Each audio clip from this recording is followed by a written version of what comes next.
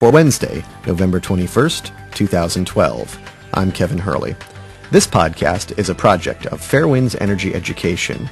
Fairewinds is a nonprofit organization whose mission is to educate policymakers, the public, and the next generation on matters of nuclear power and safety. Today on the show, the Nuclear Regulatory Commission has dispatched a special investigation team to 2 U.S. nuclear power plants following Hurricane Sandy. We'll talk about why. Also, the hurricane washed out roads and knocked out power. We'll talk about what this means in the big picture of emergency planning.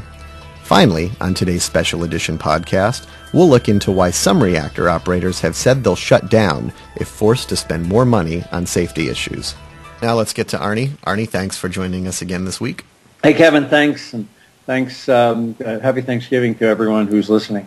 Well, I want to start right out with 2 special investigation teams that have been dispatched by the NRC, one to Turkey Point and the other to Oyster Creek following Hurricane Sandy. Can you talk a little bit about what they're doing and why they're there?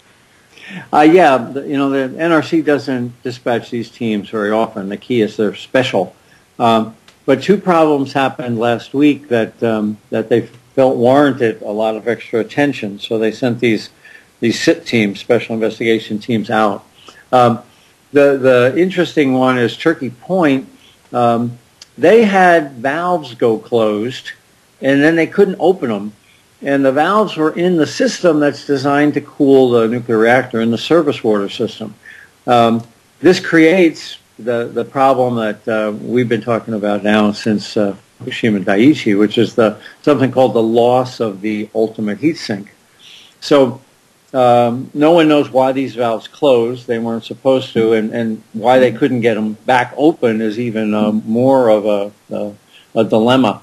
So there was a period of about 30 minutes where the cooling system for the nuclear reactor, the emergency core cooling system for the nuclear reactor, was inoperable because these valves had failed failed closed, and they couldn't get them back open again. So the NRC felt that was warranted attention. What the heck is going on here? But then up at Oyster Creek, they had a similar problem, loss of the ultimate heat sink, but for a different cause, which is the Hurricane Sandy. We were talking over the last week here on the podcast about how the storm surge from Sandy came within about 6 inches of wiping out the same system, the emergency service water system. Now, this is supposed to be a robust system and should be immune to these kinds of problems.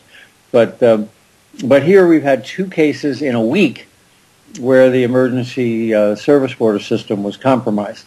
It's disconcerting. At the same time, the NRC's response to send out teams is certainly appropriate because, my God, this is the final line of defense, is being able to cool the nuclear reactor. So, Arnie, Hurricane Sandy washed out roads and knocked out power. These plants are required to have an emergency evacuation plan. How now, with a lot of this infrastructure damage still there, how now are they planning for an emergency if one were to happen today? Well, that's a great question. Oyster Creek is in trouble. The infrastructure around the plant, not the plant itself. We're talking about the public roads, the public sewers and shelters and things like that are still being strained because of issues related to Hurricane Sandy. And those are the same pieces of infrastructure that you need in the case of a nuclear accident. So here we've got a plant that plans to come back up. Oyster Creek is planning to come back up any minute now, and yet its emergency evacuation plan won't work in the event that there would be an accident. And they'll be allowed to do this? Well, that's a great question too. There's an attorney Richard Webster, has determined that Oyster Creek is violating 10 CFR 50 Part 73, which is a clause that says you've got to have an operating evacuation plan to run a nuclear reactor. And you're required to tell the Nuclear Regulatory Commission when you don't have an operable plan. So Attorney Webster's written to the NRC. He wrote to him yesterday saying, what's going on here? You guys aren't doing your job. The plant since Sandy now, for 2 weeks now, the plant has had an inoperable emergency plan, and you haven't been notified by the people that run Oyster Creek, and you really haven't been too curious about it either. So both the owner and the NRC are remiss here in failing to apply the law that's on the books to Oyster Creek. It gets more serious than that, because Oyster Creek's the oldest plant in the country. It went online in 1969, and it doesn't have a high-pressure coolant injection system. It's the only plant in the country that doesn't have an HPCI, high-pressure coolant injection system. Arnie, before you go on, what is a high-pressure coolant injection system? Well, if there's an accident, the reactor's at a very high pressure, and it would be great to get water into it while it's at a high pressure. Then you would use the high-pressure coolant injection system to pump water into the reactor in the event of an accident. Now, there are other systems. So when the pressure gets lower, you use something called the low-pressure coolant injection system, and there's a couple other systems at Oyster Creek. But you need the high-pressure coolant injection system for something called the small line break accident. That's when a 3-inch line breaks. The reactor stays hot, and it also stays at high pressure. So fluid leaks out through this 3-inch line that's broken, and at Oyster Creek there's no way to make it up.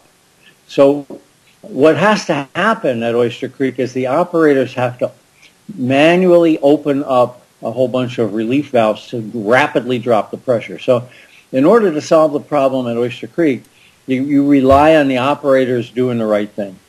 So this is a new technology that Oyster Creek doesn't have because it's one of the older plants.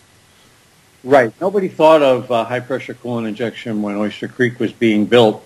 And then afterward, they realized, oh, my God, this is, we really need another safety system, this high-pressure coolant injection system. So it was added to all the other reactors after Oyster Creek.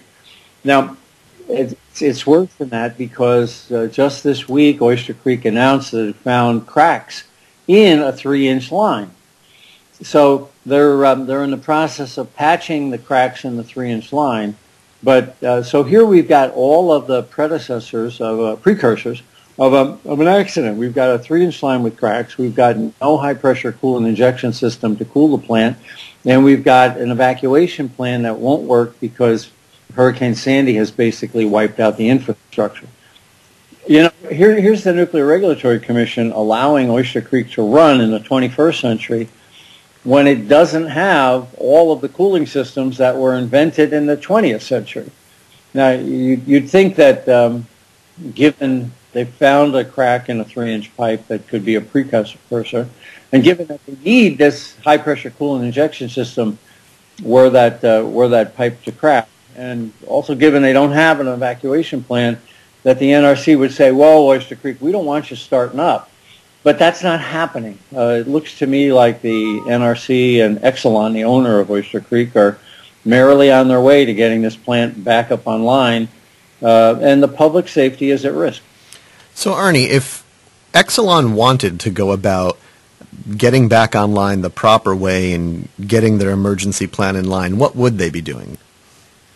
Well, Exelon has already said that if they have to make any improvements to Oyster Creek, they're going to shut it down instead. This came out in their, they had a call with a bunch of stock analysts just this week, and they said that the plant is marginal right now, they're not making any money on it. If they have to modify it anymore as a result of Hurricane Sandy, it's likely they'll shut it down. Now, it's the second domino to fall. We've had the Kewaunee reactor that we talked about 2 weeks ago on the podcast, and they were saying that Kewaunee won't start up again after March of 2013 because they just can't afford to keep it running. And so here we've got Exelon management saying that they're not going to make any substantial improvements in Oyster Creek. So basically, the NRC knows that, and if the NRC insists that Oyster Creek actually have an operating emergency plan, actually install a high-pressure coolant injection system, and things like that. They know Exelon will probably shut the reactor down. And, I don't think the NRC really wants to be the cause of a nuclear reactor shutting down, despite the fact that it's really all about money versus public safety. The NRC should be on the public safety side, and Exelon should be on the money side. But it looks to me like the NRC is more concerned about Exelon's costs compared to the public safety of people down there in New Jersey. It's not the only one this issue of money keeps coming up. We had two more in the last 2 weeks raise the issue of that they're not really financially viable. Oyster Creek isn't the only reactor that's experiencing financial problems. We've got Kewaunee we know about, but two others have popped up on the radar this week, and they're surprising because they're newer reactors. The Wolf Creek reactor announced that it's looking for a partner to share engineering with. In other words, they want to lay off engineers and spread the engineering load over more reactors, so they can get fewer nuclear engineers per reactor to drop their costs. And Callaway said the same thing. Both of these are new reactors in the Midwest. They're saying basically that the cost to run a nuclear reactor makes them uncompetitive in today's environment. So we've got 4 reactors in the last month talking about they're having trouble making economic sense about running. Kewaunee, Oyster Creek, Callaway, and Wolf Creek. And you got to believe there's others out there too. Quite a few nuclear plants are losing money at night. At night when there's extra load, the cost of other people providing power is much lower than nuclear plants. So the nuclear plants are no longer the low-cost provider of power. So several plants considering shutting down if it gets more expensive. I think in 5th grade we would have said, is that a threat or a promise? Is that a threat or a promise? I think, the Nuclear Regulatory Commission is painfully aware that if they make these plants any safer, they'll make them more costly. And they don't want to make them more costly. This is at the commission level. There's 4 of the 5 commissioners, with the exception of the new chairman, Allison McFarland, have basically said that nuclear power is safe enough as it is, and we really don't see any need to make any changes. Then the market is sending signals saying, if you make any changes, we're going to start shutting these guys down. So, again, I think that we're confusing public safety and economics, and the NRC's sole focus should be on public safety.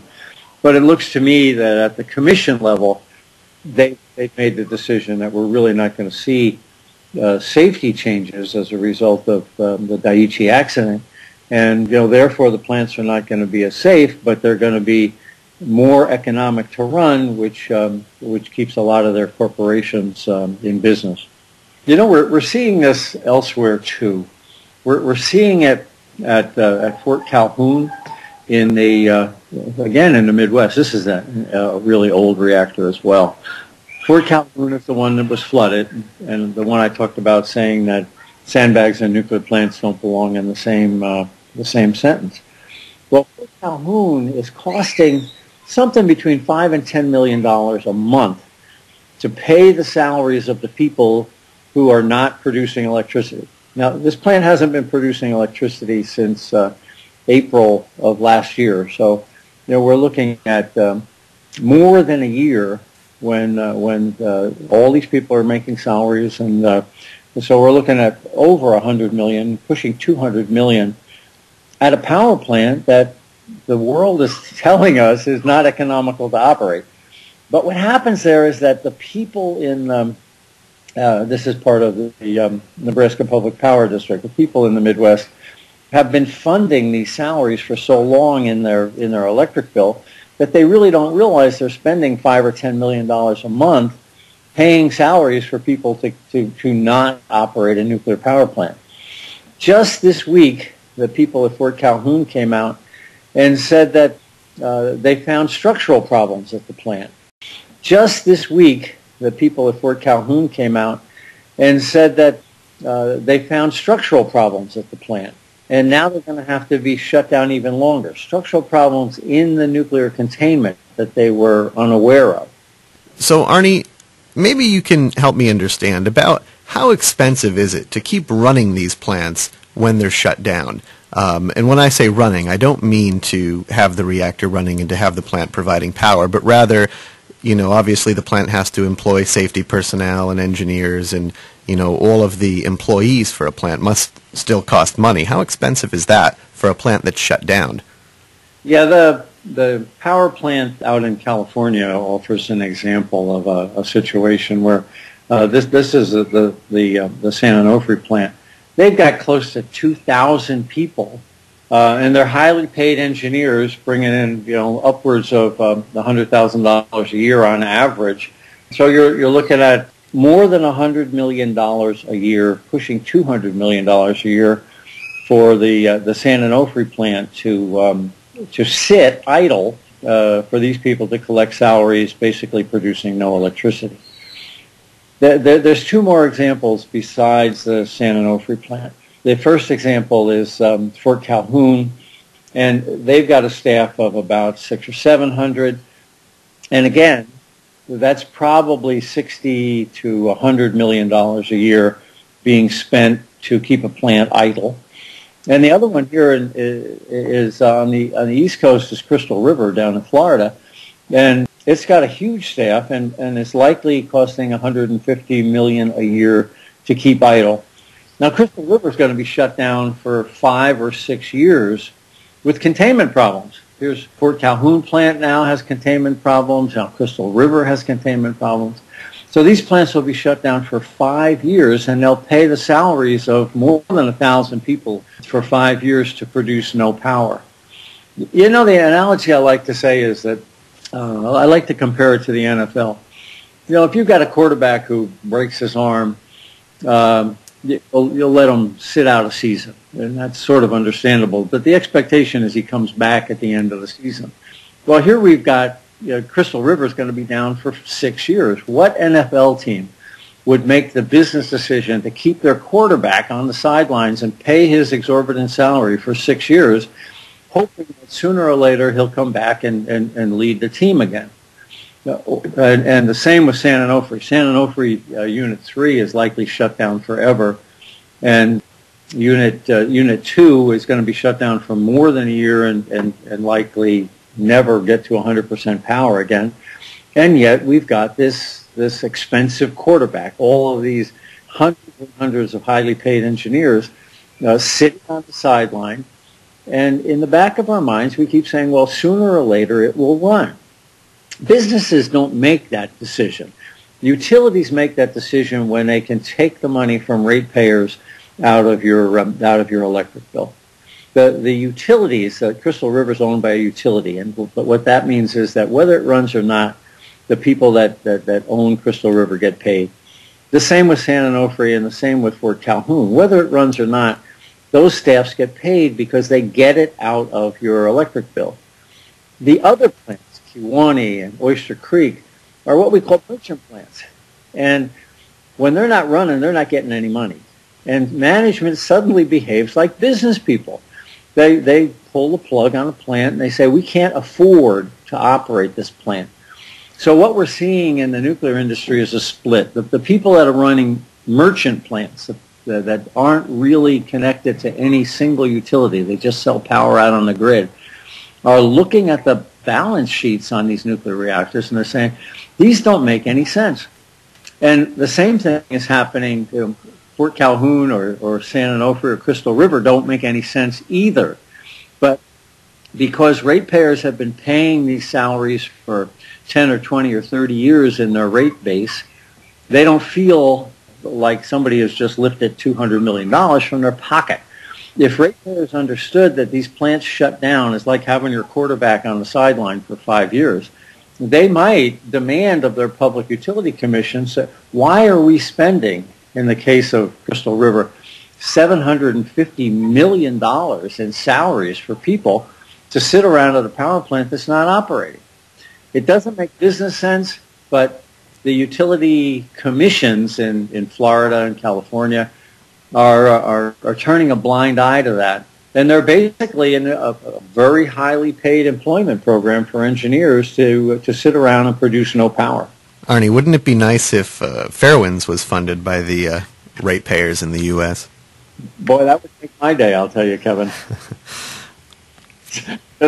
Just essentially send us 8 million people watch the Fairewinds website since the Fukushima Daiichi accident.